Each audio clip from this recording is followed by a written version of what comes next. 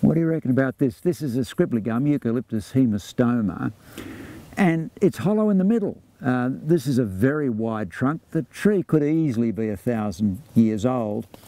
What happens is that they get a bit of sort of fungus disease in the wood, then the termites move in and hollow it out a fair bit.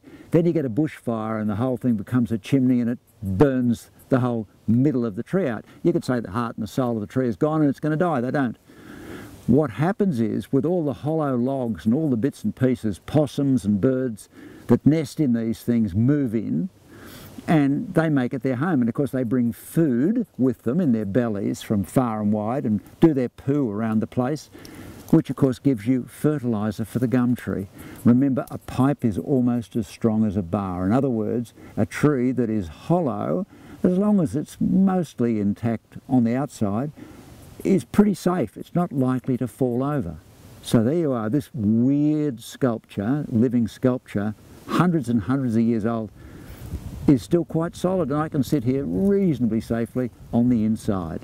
And the amazing thing about this tree is that the timber on it is only about that thick. It's very, very thin all the way through and been here hundreds and hundreds of years. What a wonderful thing. Well, what a privilege to be able to live with something like this.